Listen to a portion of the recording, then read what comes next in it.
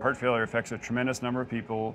There's a tremendous number of different inciting etiologies for heart failure, and an equally large number of emerging treatments for heart failure. So being cared for in a system where people are not just aware of what's going on and what's coming down the pike, but actively determining that through clinical trials and multi-center collaborations is really key. Having said that, there still is a patient population with what we call end-stage heart failure, class 4 heart failure, stage D heart failure.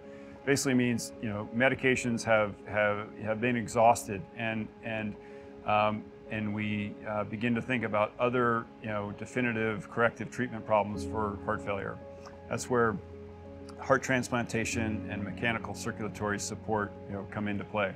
The main cause of the heart failure is the coronary artery disease. The other causes are irregular heartbeat, alcohol abuse, and some of them we don't have definitive etiology. We don't know the cause of heart failure. Most of the people who have congestive heart failure is the people who are older.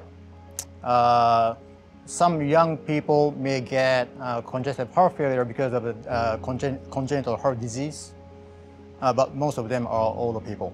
Heart failure symptoms start from the shortness of breath. Your doctor, mainly a cardiologist, will do some testing like echocardiogram and heart catheterization to look at how healthy your heart is. Heart failure starts from mild symptoms, and then as it progresses, it gets to severe range and to the point where you can't even walk.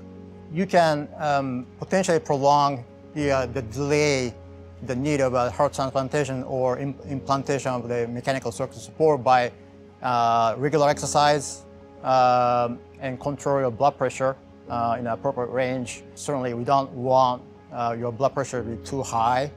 It's gonna cause backup of your blood to your lungs and heart and lungs and worsen your shortness of breath.